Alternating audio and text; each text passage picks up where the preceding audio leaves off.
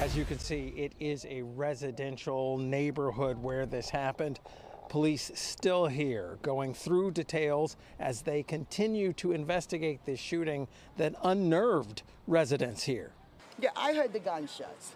The same gun went off a couple times. Whatever weapon they was using, it sounded like the same thing went off a couple times. Longtime resident Karina Singh describes the gunfire on this residential street that broke out around 11:45 a.m.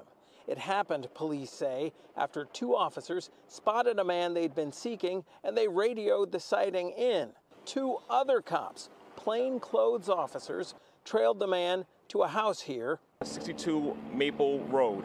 He jumped over the fence, pulled out a black firearm, and firing one round, at least one round at our officers.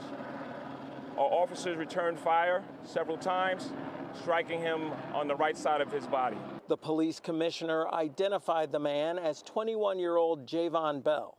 Officers say that he'd been wanted in the case in which you see him in this surveillance image. They say that here he's showing a gun in a menacing incident earlier this month. It's the same gun, investigators believe, he used to fire at cops Wednesday afternoon.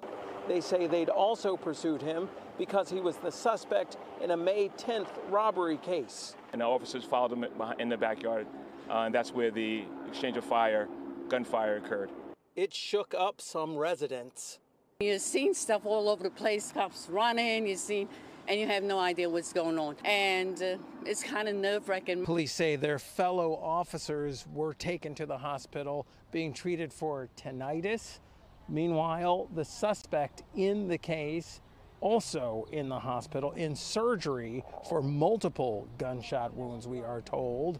We're also told by the police commissioner that this suspect, Jayvon Bell, may have been connected to gang activity in the area.